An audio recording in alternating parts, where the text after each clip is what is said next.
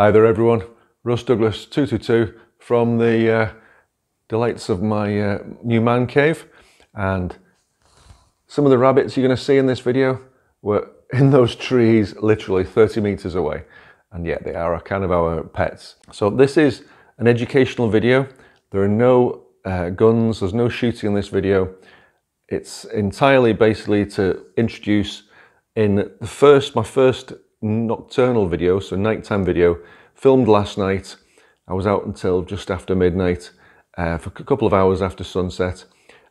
Filmed in the garden, basically with my first footage of the Arken ThermNight TNC225R. This is their affordable new multi-spectral scope. This fella's pretty groundbreaking, to be honest, especially for sub-12 air guns, FAC air guns, rimfire, that kind of thing. This fella's amazing.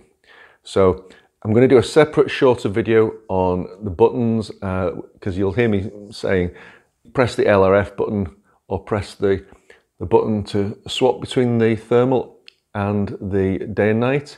And also there are hotkeys to pop up the pip and so on, and change the IR and so on. So I'll do a separate short video to introduce all those.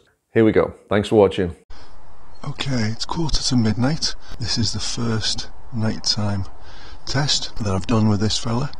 Now let's just pop it into night vision mode and let's refocus the top objective lens. A little bit of lag there. Right. Okay, so let's get it the thermal. Struggling to get it precisely focused, but this is in night vision mode with no IR. But the other thing I want to demonstrate to you is day or night mode. You can fill the screen. This is filling the screen with night vision. Press one button and that's filling the screen with thermal. Different objective lens. So let's just refocus. There we go. So that's the shed at about 36-37 meters with the thermal. There's something up there in the distance. Well, that's quite a few hundred meters away. Let's just range it. 318 meters to whatever that is. It's probably a sheep. And of course, in thermal mode, if I highlight the pip, long press the right hand button, and then the pip is giving me a night vision view. But if I pop the main window back into night vision and use the left hand button, there we go, IR. That object, I can't focus the IR on it because that object, as you can see there, is just beyond those leaves, so the thermal image can see the object, but the IR is reflecting back off the leaves. Fair enough. You can have the main display as digital, so day or night, or thermal, and you can have the pip enabled or not. And if the main view is digital, the pip will be thermal, and vice versa. Move away from the leaves, and I can better see those distant trees. This is obviously the pre-production prototype, so it's not going to be a full-on high-end thermal scope, and it's not going to be the highest detail of a day and night scope, but it's got both. And for air gunners and for rimfire users, this should be awesome. So if I just flip this, one button on the side, and yep, there's still something up there. I assume that's a sheep. But if I come down to ground, so to speak, focus the thermal a bit closer to home, shall we say. That's the thermal focused on that shed. And this is a tripod mounted scope, so there's no rifle involved. There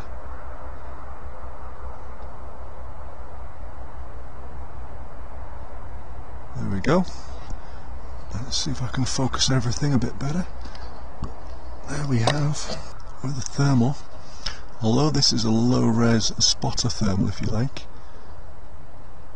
you can clearly see both of those rabbits right now.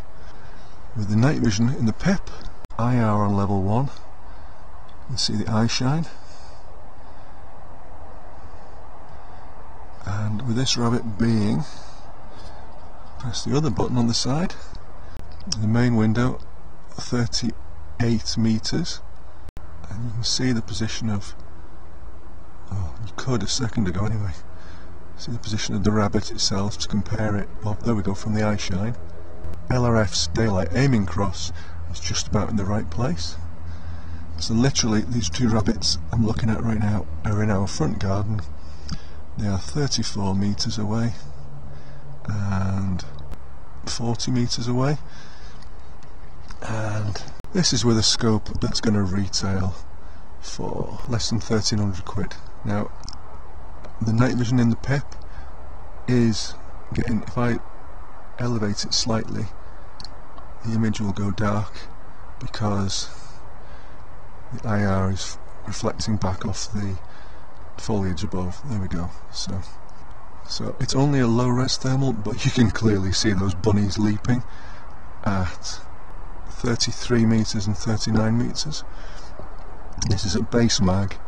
The thermal, which is in the main window right now, that's 3 times mag, so wide angle, whereas in the pip the night vision mode is at 5 mag. So essentially the thermal is 3 to 12 and the day and night image is 5 to 20. Okay?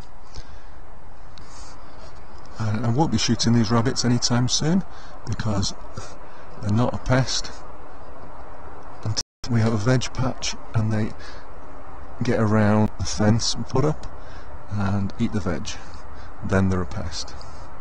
I would love to make the thermal window higher res and sharper, but for me this is what this scope's made for. You can have it fully thermal in the window or fully day or fully night, but for me, wide angle, main screen view, thermal, showing you what's there, and then you can identify what's there through the pip, and anytime I can switch between the two views, and anytime I can press one hotkey, and this is all without disturbing the recording, as you can see. The pip is off, so now the whole window is thermal, so if I was looking at some rats at close range, this is all you would need.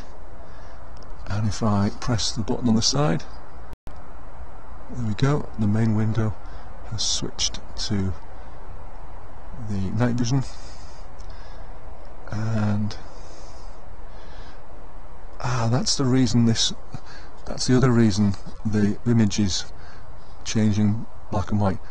There's a pallet post right in front of me here, so the IR is reflecting back off it and the scope is trying to compensate. Okay, so let's have a look around. Oh, let's pop the pip back on and then flip. Right, let's have a look around, see if there's any other bunnies in the garden at the moment. They're doing their best to dig a warren over here, just in the foreground of these skinny trees, but can't see any rabbits there at the moment. As I scan around, I'm not bothering to sharpen the focus on the night vision window. I've got it set for about 40 meters focus. So that's a seat in the garden, a temporary seat. And oh look, a rabbit there, which is inconveniently just behind this post. And another one there.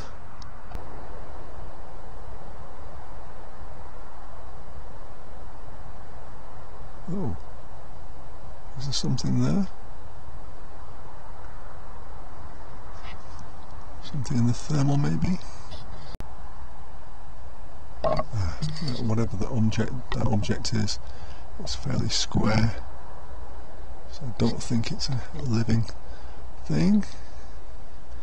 Let's scan around.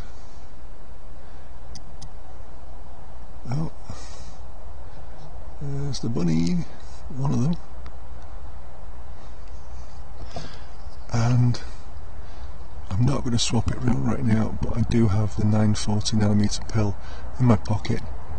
I could swap that over, and the rabbit looking this way would see almost no red glow from the IR illuminator.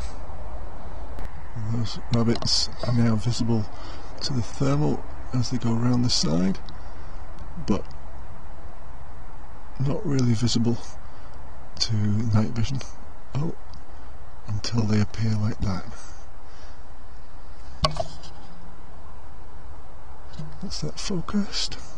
33 meters, and remember, the quality, particularly of the day and night image, will be improved in the final version that goes on sale in autumn of this TNC225R.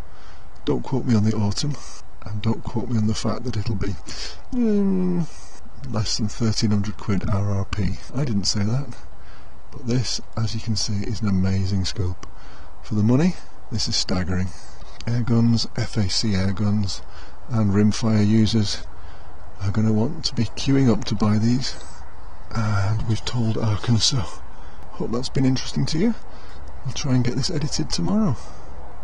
Thanks for watching. Okay, hopefully that was interesting for you all. There's also a video coming very soon on garden plinking, where I'm adding shoulder stocks to 3 very well known sub 6 foot-pound air pistols.